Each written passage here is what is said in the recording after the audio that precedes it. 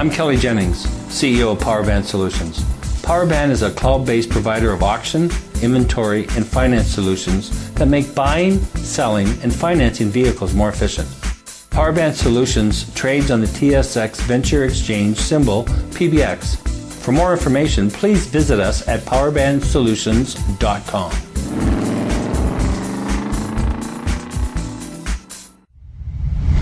You're listening to HowStreet.com radio, available online at TalkDigitalNetwork.com. Welcome to HowStreet.com radio, the online source for market opinions. Here is Jim Goddard. My guest is Victor Adair, co-founder of the Polar Futures Group. He's Senior Vice President and Derivatives Portfolio Manager at PI Financial in Vancouver.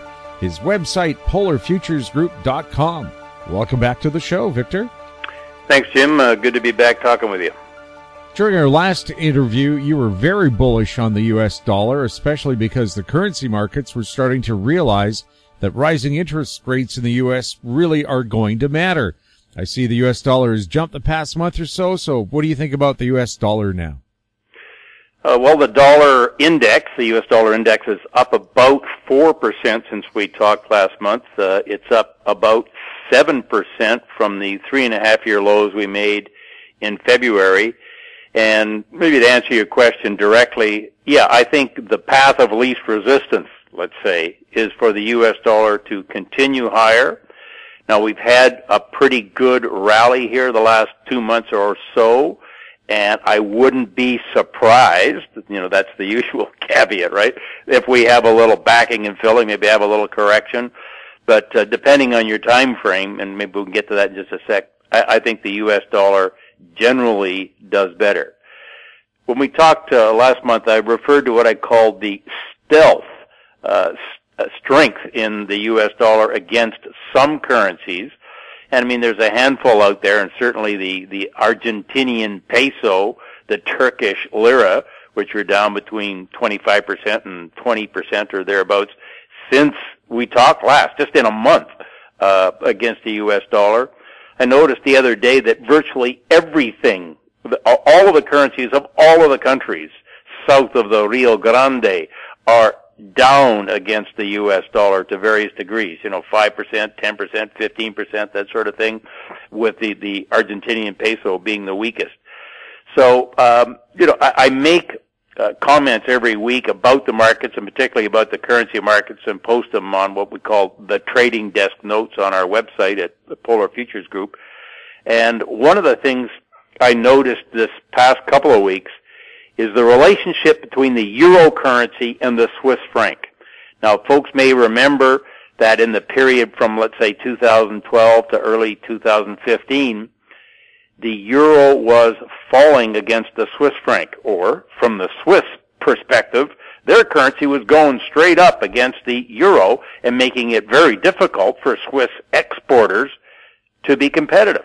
So the Swiss National Bank sort of drew a line in the sand at 120 on a cross rate and said, we will print as many Swiss francs as we need to and deliver them into the market in exchange for euros to keep the Swiss franc from going straight up against the euro. Well, that carried on until like the beginning of January or middle of January 2015, and at that point we had one of the most dramatic moments in foreign exchange trading in recent memory, where the Swiss finally threw in the towel and the euro just fell like a stone in a day against the Swiss franc. Well, after they had pulled the peg, as we call it, the euro gradually crept a little higher, and particularly here in the last 15, 18 months, the euro has really gained against the Swiss franc. Now, I'm going on and on about this because the Swiss-euro cross rate is a real good thermometer for how much, call it risk appetite there is in the world. So as the euro was rising against the U.S. dollar throughout 2017, it was also rising against the Swiss franc, up until here about 3 weeks ago, when the market really started to take what I'm calling the political crisis in Italy seriously. Like this is an existential degree political crisis in Italy. You've got, it looks like the government may be formed from people who just want previous debts forgiven. They want Italy to just maybe break away from the euro. Remember, since the Second World War was over, and then let's say as we got things back on track in the early 50s, the Italians consistently devalued their currency against the Deutschmark so they could stay competitive. When they're within the euro framework, they can't do that. So Italy, in effect, is breaking down. And hence, that's why the people have voted this way. So watching what happens to the euro versus the Swiss, I think is going to give us a real good feel for risk appetite out there in the world of foreign exchange trading. Do you think Italy will go back to the lira? Jimmy, that is the $64 zillion question. If Italy decides they want out, that's making it very simple. It's going to be really complicated, I imagine. But if they want out, then the whole structure of the euro as we know it has got to be reconfigured. Maybe, as my good friend Martin Murenbiel has said for years, there should be a northern euro for countries like Germany, maybe Denmark, Holland, that sort of thing, and then a southern euro for the, let's call them the Mediterranean countries who, aren't quite as hard-nosed about fiscal policies, as the Germans are. We'll see. But it is a real big moment, and it's one of the things here, I think, the worry about what could happen to the euro that has caused the U.S. dollar to be pushed higher or taken higher, particularly the last month or so. Gold has fallen about $35 to $40 since we talked last time and made new lows for the year this week. What do you think the U.S. dollar going up is going to do to the price of gold? Okay. Generally, the biggest variable in determining the price of gold, like from week to week, month to month, is the relative strength or weakness of the U.S. dollar. If you couple that with what we call real interest rates, in other words, the interest rate you get after you strip out the inflation rate, if real interest rates are rising and the U.S. dollar is rising, that is typically a real difficult environment for gold. I mean, we haven't had gold trade above $1,400 for 5 years. We had a brutal bear market in gold and commodities generally from 2011, when gold was over $1,900 briefly, to the end of 2015, let's call it January of 16, when a lot of commodities bottomed. During that period of time, gold fell about $900. And that's against the dollar. When you look at gold relative to, let's say, the S&P 500 index, I mean, gold has lost 70% of its value. I mean, it's like gold, it takes way more gold now to buy a unit of the S&P than it did, in 2011. So, I would say one more thing about gold, just if I haven't stuck enough pins in it, the real interest rate right now is at about a 2-year high, and if we say, where was gold when real interest rates were last at this level? Well, gold's $100 lower. Okay, that's kind of the negative side for gold. The positive side is I could see gold doing better, going up, in other words, at the same time the dollar was going up, if gold was to find a safe haven bid. And I think we've seen a little bit of that lately here with worries about the euro, about Italy, that, the gold market hasn't been beaten up, let's say, as much as it might have, given how dramatically the euro currency has fallen. There may also be another thing, and you and I talked about this with crude oil, I think last time. As I just said, the relationship between gold and stocks is like gold's been slaughtered. Okay, but for people who have a longer-term time horizon, they may say, hey, we've made terrific money in the stock market here over the last 9 years, and gold's gone down. We can buy more gold with, if we cash in our shares now than we ever could in years. So maybe we should rebalance. Now I'm talking about pension funds, sovereign wealth funds, that kind of money.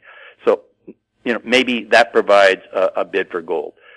And, here's one other thing, Jim. I mean, you and I are, I'm assuming, we're of an age where we remember when gold was just so spectacular back in 1979, 1980, when, I think we ran up to $850 an ounce.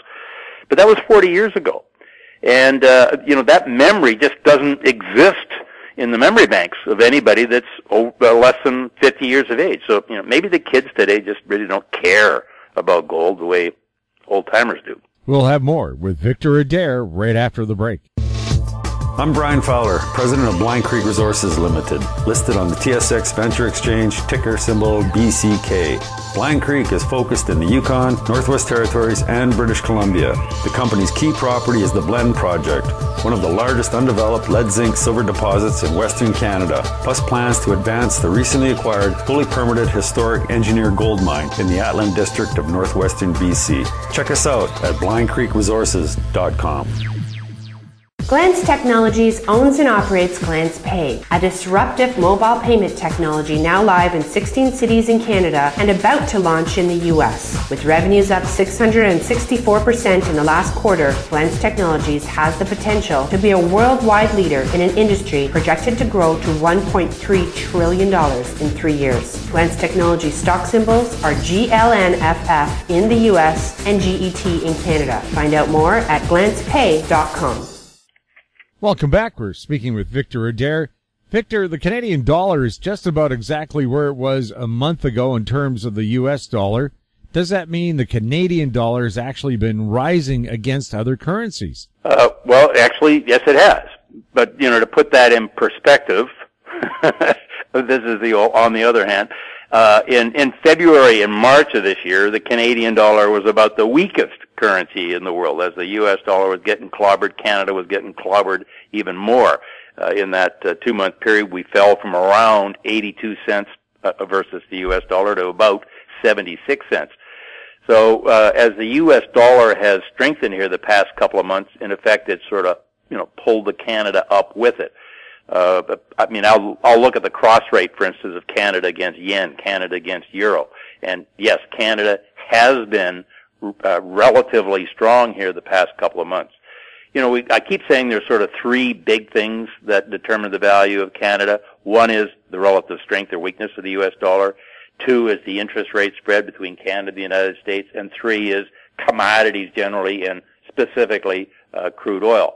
There's certainly a number of other things that'll come to play from time to time. And NAFTA, we're getting tired of hearing that word perhaps, but net, it's a drag on Canada. If you and I are sitting on a board of directors somewhere, particularly if we're in the United States, and we're thinking, do we want to, put some money into Canada, build a plant or something like that, or should we just go ahead, and build it here in the United States? Given the uncertainties around NAFTA and the fiduciary responsibilities you have when you're sitting on a board, the safer choice is you build it in the States. So the longer the NAFTA negotiations drag along, the more uncertainty there is, and I think that's a net drag on Canada. That's my view. Then, we have like pipeline issues, and that's just a euphemism for this bizarre goofiness that's going on. Socialist governments from one end of the country to the other. Virtually, I think we have 2 provinces that have got more conservative governments. The troubles with housing, consumer debt, that sort of thing. There's a number of factors at play with Canada. Now, one of the pluses certainly is the commodity market, and Canada really for the past 5 weeks or 6 weeks or so has just kind of chopped sideways in a pretty narrow range, sort of going either side of 78 cents. I have net lost money trading Canadian dollars over the past month just because every time I get short, the market seems to come back. And so right at the moment, I'm finding that there's better things to do with my money than trade the Canadian dollar. We'll have more with Victor Adair right after this. Hi, I'm Douglas Mason, President and CEO of Magnum Gold Corp. Inc., MGI on the TSX Venture Exchange. A 2015 drill program on the LH property intersected high-grade gold, including 16.9 meters of 13.58 grams and 11 meters of 20.66 grams per ton gold. A follow-up drill program is planned to further evaluate previously identified subsurface high-grade gold mineralization. Please visit our website at magnumgoldcorp.com. Don't miss out. Stay informed. Receive the HowStreet.com weekly recap with thought-provoking podcasts, radio, and articles delivered to your inbox. Sign up for the HowStreet.com weekly recap on our homepage at HowStreet.com. Welcome back. We're speaking with Victor Adair. Victor, the major U.S. stock indexes are all a little higher than they were a month ago. Do you still think they could break down? Yes, I do. Really, we've had a 9-year bull market since what we call the Great Financial Crisis in 08-09. It's been 36 years since what I think the bull market really started back in 1982, when the stock market found some footing and started to go higher as interest rates came down. I mean, during that same period of time, 35 years or so, we have seen stocks rising and interest rates falling, and there has definitely been a relationship there. The stocks are up, say, 300% from when I say the stocks, I mean the S&P index up about 300% from the lows in 2009. Central banks, the Fed and other central banks around the world have had created a regime of ultra low interest rates, easy money, and I think that's underwritten a lot of this run up. Baby boomers have been huge buyers of the stock market. When I say that, I mean, a little bit, even pension funds and that, they've gone from maybe a 30% weighting in stocks to something much higher. The amount of leverage being used is unprecedented. People are borrowing money to buy stocks. And then there's just momentum. The stock market's going up because it's going up. I thought that the break and let's put it in this perspective. At some point, it's probably going to have a correction. Okay, so I thought the break that we had at the end of January, beginning of February this year, might have been the beginning of that. And we'll see. Since then, my trading policy, I guess, has been to look for opportunities to get short if a rally back kind of runs out of steam and starts to roll over, then I get short. So that's how I've been trading it on a sort of a week-to-week basis, and that's what I think now about the stock market. Victor, crude oil's been trading around the $72 mark now for quite a while. Do you think it's going to go higher or just get stuck there? Well, crude's been, I'd say, way stronger than I had anticipated. I mean, over the last year or so. I mean, what was it, a year or so, we were around $42. Here we are touching 72.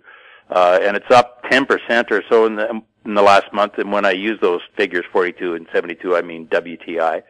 It's up 10% here the last month or so, even though the U.S. dollar has been so strong. Clearly there's a correlation between the relative strength and weakness of the dollar and the same with crude oil. I've described it as being a relentless bid in the market. It amazes me that, the market has a little dip and then it just comes right back and makes new highs. So, the question sort of is why?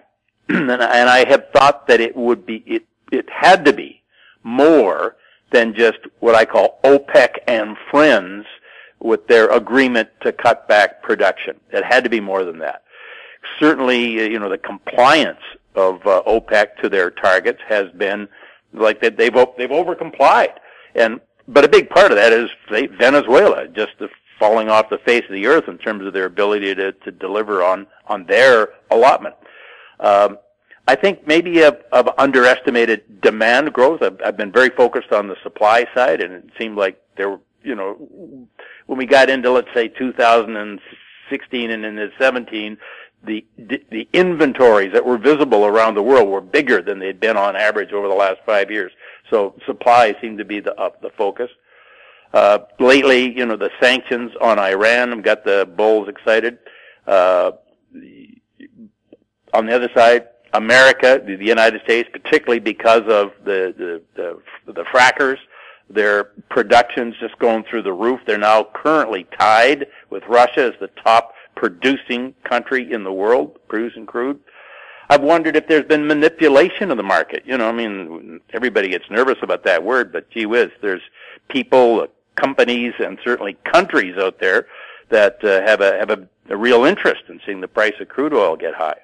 And then, like we talked about gold earlier, Jimmy, just that rebalancing effect, that the price of crude relative to stocks is really, really cheap. So maybe it's time to take some profits off the table in the stock market and buy crude oil in some form or other. Certainly, what would they call a geopolitical risk premium is there. You know, maybe we know all these things. So, you know, what are you going to do about it? I have had a bearish bias in crude because I made some really good money being short of crude in 14 and 15. And what I'm doing is I have shorted it and sometimes made a little bit of money, but more often than not I get clipped out for a loss. And I am just watching it now, and I want to see more of a breakdown before I go back into the short side. Victor, thank you so much for chatting with us. Jimmy, it's a pleasure. We never have enough time, but I kind of get going, and these are markets I love to talk about, so there you are. Thank you. My guest has been Victor Adair, co-founder of the Polar Futures Group. He's Senior Vice President and Derivatives Portfolio Manager at PI Financial in Vancouver. His website, polarfuturesgroup.com. If you have any questions for Victor or any of our other guests, you can send them to info@howstreet.com. I'm Jim Goddard. Thanks for listening. Comments made on HowStreet.com radio are an expression of opinion only and should not be construed in any matter whatsoever as recommendations to buy or sell any financial instrument at any time. Available online at TalkDigitalNetwork.com. HowStreet.com radio is a production of HowStreet Media Incorporated.